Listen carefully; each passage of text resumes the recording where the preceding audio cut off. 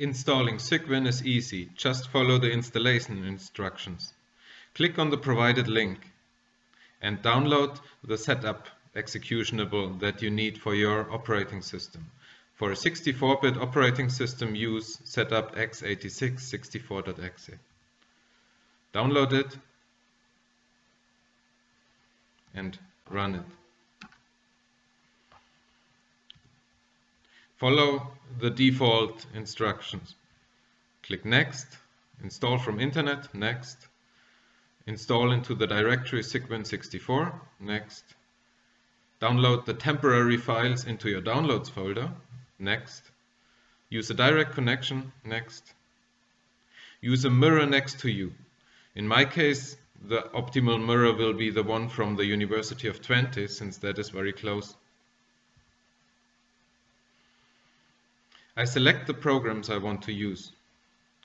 Following the installation instructions, I need X11, so I search for X11 and click on it to install the whole package.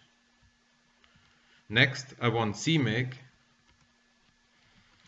I search for CMake. I find it under Development and select the CMake and CMake GUI.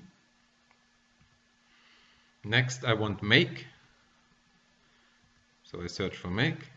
Under Development, I find Make. Click on it. Next is GCC C++. Again, under Development, I find the GCC C++ compiler. Finally, I want to install gnuplot. So I search for gnuplot.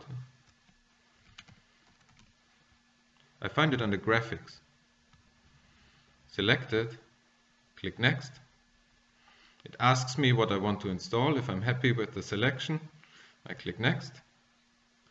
This will now take a short while. After about 5 minutes, the installation should be finished. You can now choose to create an icon on the desktop, and in the Start menu you can finish the installation, and now Cygwin should work.